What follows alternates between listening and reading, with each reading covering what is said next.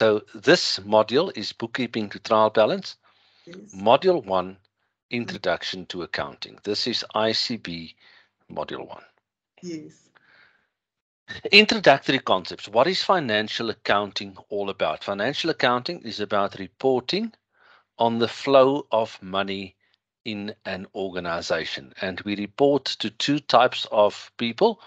We Yes. report to people inside the organization. So some of the financial information that we prepare and give to people are Yes. for managers, and some are for shareholders and other role players, people outside the organization. Yes. But when we talk about the financial accounting per se, it is historical information, and that historical information has to be presented in a specific format, and it's really more for people outside the organization, because by the time we get it, um, it's almost too late for people in the business to make uh, a decision based on it. But we also use it to extract information for management so that they can make in real time decisions. So there are two functions when we talk about keeping the books, about financial accounting. It's about keeping the books and drafting the reports. Now, Yes. for our purposes, for the ICB purposes, when we talk about keeping the books, that's bookkeeping. It's done on a monthly basis, and everything that we do in bookkeeping to trial balance speaks to this function, keeping the books. Yes. Then the second part of accounting is the drafting of the reports. That is done once a year annually, and Yes. that we are not doing in bookkeeping to trial balance. We are doing that in financial statements at a later stage I, once you've I see. passed Mm. bookkeeping to trial balance. So what Yes. do we do on a monthly basis? We collect source documents for all transactions.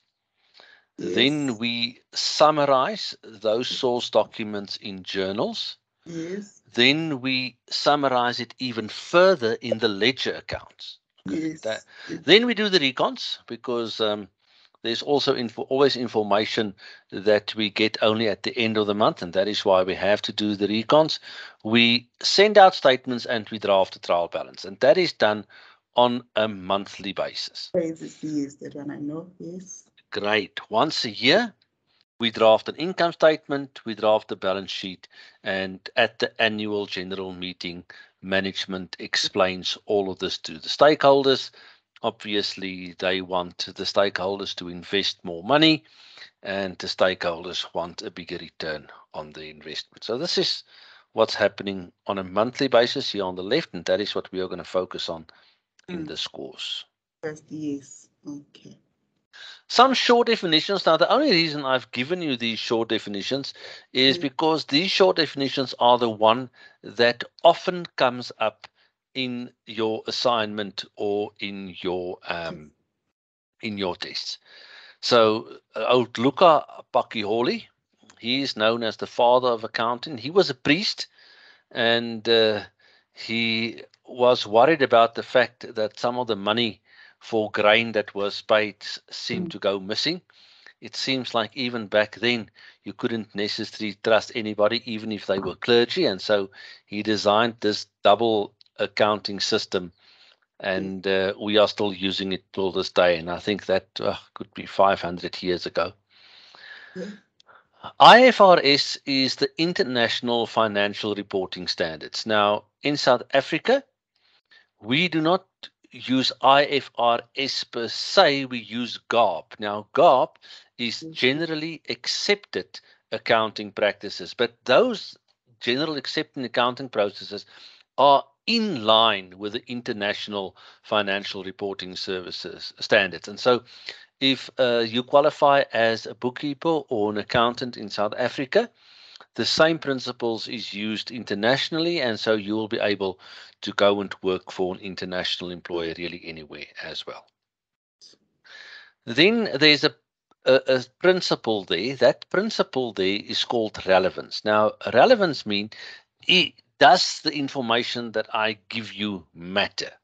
Okay, because if I give you information that's 5 years old, it doesn't really matter anymore. It's too old to make any good decisions upon. So if for information to be relevant, it must be both material, so in other words, serious. It's not just unimportant stuff that I suck out of my thumb to keep the management busy. So it Yes. must be important material, and it must be timely. So if that's why we draft the financial statements on a yearly basis, so that at least the shareholders about 6 months after year end at least Yes. can see what happened in the company. Yes. Now, the next couple of lines there are on different forms of ownership. So the first, the most common, or not the most common necessarily, but the the first type of ownership is when somebody decides, whatever I'm doing at work, I'm now going to do it for myself. And they don't register a business per se, they just start doing it. And that is called a sole proprietorship. Yes. And when you are working with a sole proprietorship, the owner is the one that must take on all the risk. So if you are running your business as a sole proprietorship and you have a lot of debt, then the sheriff of the court is going to come to your house. He's going to sell your TV to pay Yes. your debt. Yes. Okay. Okay. Okay. It's not that quick. Although sometimes with these exercises we make it look as if it is that quick, it's really not that quick. No. Then we have a partnership. Now, a Mm. partnership, there's two or more equal business owners, but much like a sole proprietorship, Mm. it's not really a separate business entity. A Yes. partnership is exactly what it says. It's individuals, sole proprietors, under normal circumstances, that's now working together. And so we Yes. have two or more business owners, but there's no protection yet for the business. Yes. Then we get different types of companies. And I've given you 3 different types of companies there. When you have a company, uh, the owners are protected. So it means if the company goes into debt, they're not going to come after the owners, unless, of course, the owners are also directors and they were really, really reckless. And they're Mm. not talking about negligent. They're not talking about going bankrupt and having to liquidate. That's normal business. That happens. But if you are really reckless, so for instance, you know that the business is doing bad, but you decide to still give yourself an enormous bonus, then they are going to say, yeah, that sounds a little reckless. I don't know Mm. if we can allow that. And then they might come after you. So Okay. a non-profit company exists for the benefit of the public.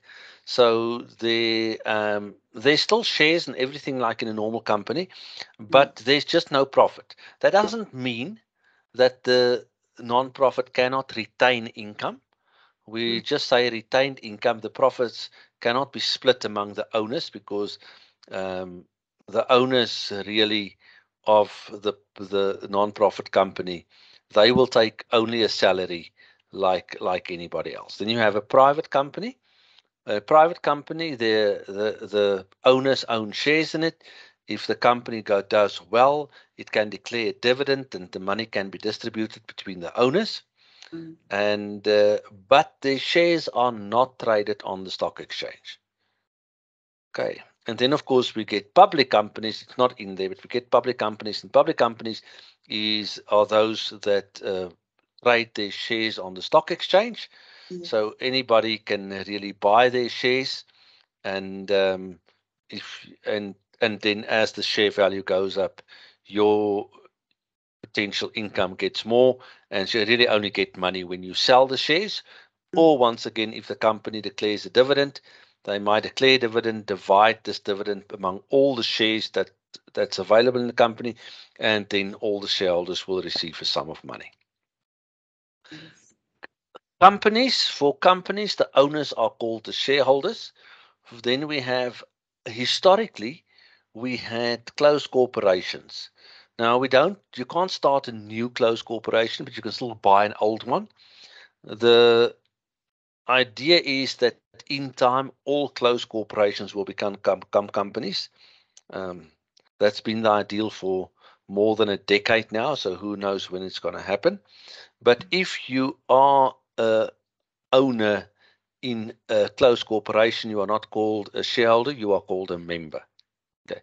And then, of course, the other thing that we have is a trust. Now, we don't work with trust in this course, but anybody can start a trust, and the people who start the trust are the founders, and the trust will be to the benefit of somebody, and that is the trust beneficiaries. Now, sometimes the trust founders and the trust beneficiaries are the same people.